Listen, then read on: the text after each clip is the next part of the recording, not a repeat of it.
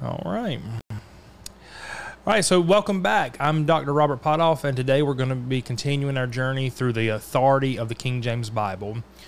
This is lesson number 3 of 365. So far, we've already looked at the inspiration of Scripture. We've looked at how God breathed every word of the Bible.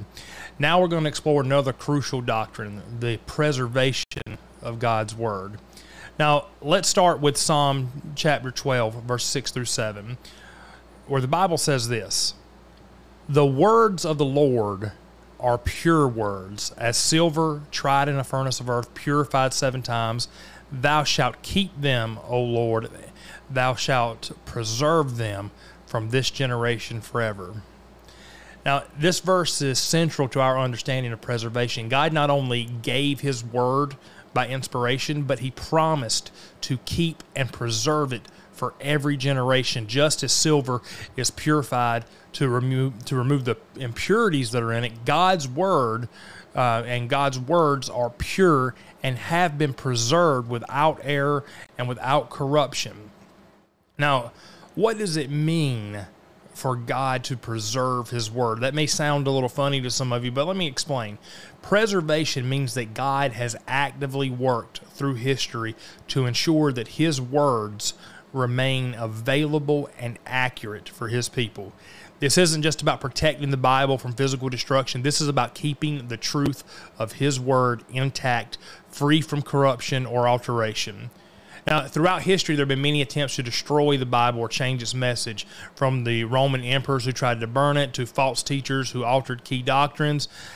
Satan has always sought to corrupt God's Word, but God's promise stands nevertheless. His Word will endure forever. Now, you may be asking yourself, well, if God promised to preserve His Word, how do we know that it's in the King James Bible, and how do we know that the King James Bible is part of that preservation? Well, let me explain. The King James Bible was translated from the Textus Receptus in Greek and the Masoretic text in Hebrew. These texts are faithfully handed down from generation to generation, preserved by believers who recognize the divine origin of these scriptures. So these folks knew that they were handling the Word of God. It wasn't just some translation. They knew these were the words of God. Unlike the manuscripts used by modern translations, which are based on the critical text, the text underlying the King James Version were not tampered with or corrupted by false teachings. The King James Bible is the fulfillment of God's promise to preserve it. His promise to preserve His Word, because it faithfully represents the original Hebrew and the original Greek text that God inspired. The translator of the King James Version were committed to ensuring that every single word was accurately reflected inside of the preserved text, without any modernist or any liberal influence that would compromise the truth. These guys took the job serious because they knew how serious the job was, because they knew this was God's Word they were handling, and they treated it with the respect that it deserved here. Now, Jesus Himself says this in Matthew 24:35, "Heaven and earth shall pass away, but my words shall not pass away." Now, we ought to be able to take that pretty serious, coming from the mouth of Jesus Himself, that He says, "But my words shall not pass away." These are the things that He spake. These are the things that are written down. They shall not pass away. Now, this is the divine guarantee for us that no matter what happens in this world, God will remain unchanged, and God's Word will remain unchanged. The Bible has survived centuries of persecution. It survived attempts to discredit it, and it's even survived the introduction of corrupt translations. Yet, through it all, the King James Bible stands firm as the preserved Word of God for English-speaking people.